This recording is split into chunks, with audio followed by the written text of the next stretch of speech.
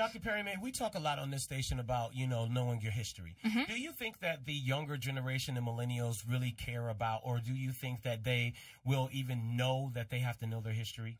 Well, there have been some changes in what we found. Some of the research has shown that actually more educated African Americans and those who are in a higher social status are more likely to know more about their history and to value it than those who do not share that same social economic status. So it's about economics. Well, to a certain degree. And I was really surprised by that. But when you look at neighborhoods and how they're now isolated, right, often people who are stuck in a certain locale are not getting that exposure to people who were once poor like them but are now doctors, lawyers, and successful. They're not seeing that, so they're becoming more isolated. So they don't get the same exposure to our history and values like we used to when neighborhoods were more integrated by class, but more segregated by race. Right.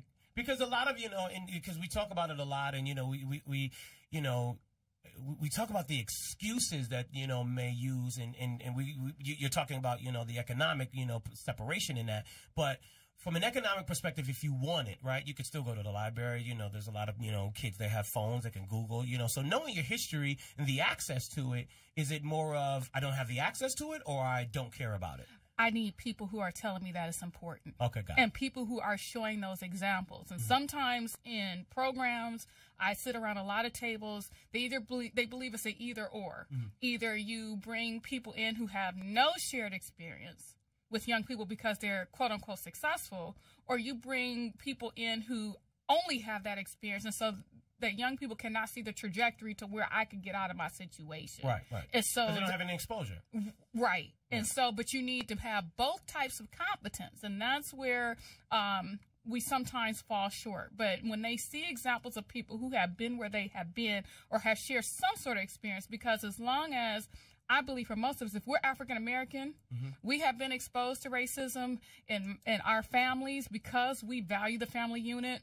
We don't necessarily have the luxury of just divorcing ourselves from our family who are still in the same situations that maybe we came out of. Who should be telling me that it's important, right?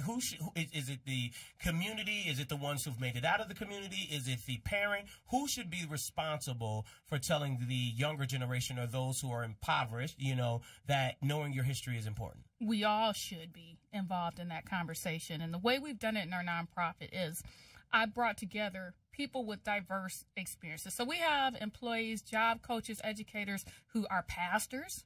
We have some who are not pastors. We have facilitators and mentors who are parents that went through the juvenile justice system. And so they can mentor other parents who are in that situation right now.